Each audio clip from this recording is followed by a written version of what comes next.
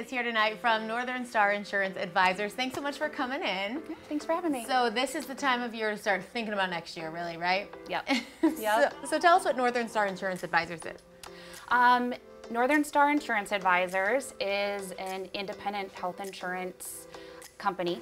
Basically, I'm an independent advisor, which means I work with all the major health insurance companies and help people assess their options and select a plan that works best for them. There really are a lot of options out there, and it's very confusing to someone who doesn't know what any of that stuff means. Yeah, it can be. And open enrollment it starts soon, right? Yep.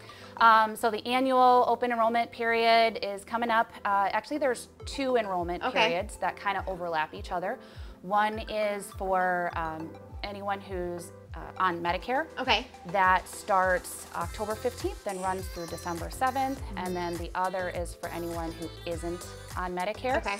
And that runs from November 1st through January 15th. Okay, so in the next 6 weeks or so, everyone's kind of in the bubble of being able to pick something else than what they're currently working with. So why do you think that someone should call you and chat with you about all of these options instead of just going online and like clicking? Yeah. Well, first off, if they start clicking, they're going to get all the calls from like all the companies. Right. But it's good to work with an independent advisor just because you can really talk through what's most important to you, what option fits your doctors, your prescriptions, your specific needs best.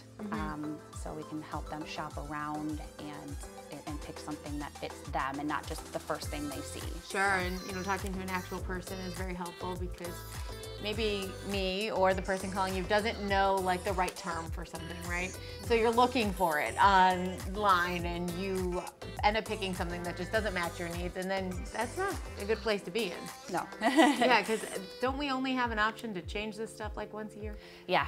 For most people, there's one time, the annual open enrollment period to change this. So what do you think is so important about reviewing all of those options before you make the decision? What's important about it? Yeah.